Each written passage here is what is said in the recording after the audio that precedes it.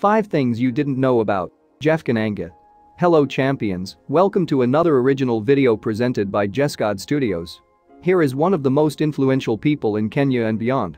He is a journalist, a talk show host, Emmy Award winner, an author, husband and father. Today, we take you through 5 things you didn't know about Koinange. If you are new here, welcome. Be sure to subscribe and follow us on Twitter at Jescod Studios. Number 1. Koinange Street was named after his grandfather Koinange Wambiu. Well, most of us know that the Koinange family has been so influential, especially in the development and prosperity of this country. His grandfather, Koinange Wambiu, was one of the architects of an independent and free Kenya to an extent. He was honored by naming one of the uptown streets in Nairobi, Koinange Street. On the upside, I know we all have heard 1 or 2 things about this famous street in Nairobi. Number 2. His father, Frederick Koinange, owned the first diesel station in the country. After being detained for 7 years during the state of emergency that was declared in 1952, Frederick saw the need to open up a petrol station after a petroleum crisis.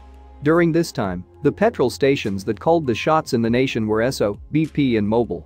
Kenyans were then informed that they will bear the cost of higher fuel prices if an energy tribunal allowed oil marketers to get compensation for a 5 billion loss that they claimed to have suffered following the closure of Kenya petroleum refineries in Mombasa.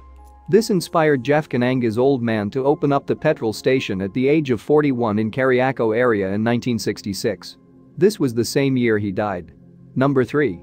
His uncle was among the first Kenyans to attain higher education in the university.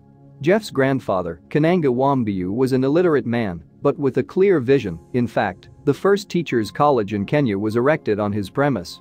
He therefore had an understanding of the importance of education and therefore sponsored his son Mbiu Koinange to study in the United States, where he joined the Virginia Hampton Institute in 1927.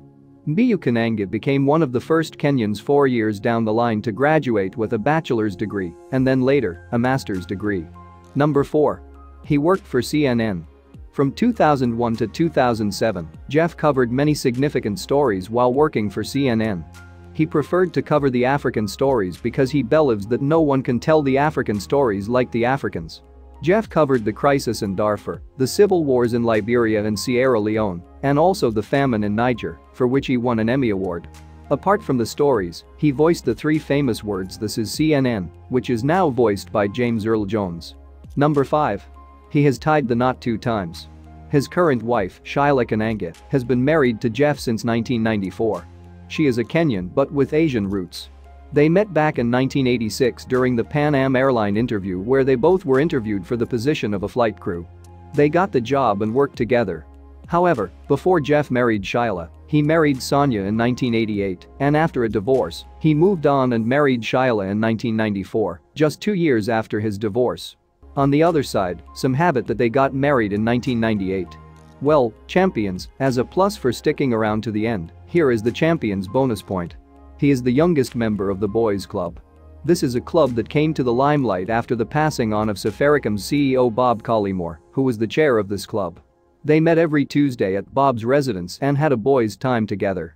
It is a club that consists of Peter Kenneth, who is a politician and businessman, Joshua Gara, who is the CEO of KCB Group, Barrett Thakrar, who is the CEO of Scan Group, Laman Manjwang, the MD of the Standard Chartered Bank, Lagos, Jeff Koinange, and the late Bob Collymore. Thank you for watching. Feel free to comment on the comment section below, and if you are new here, be sure to subscribe and follow us on Twitter at Jescod Studios.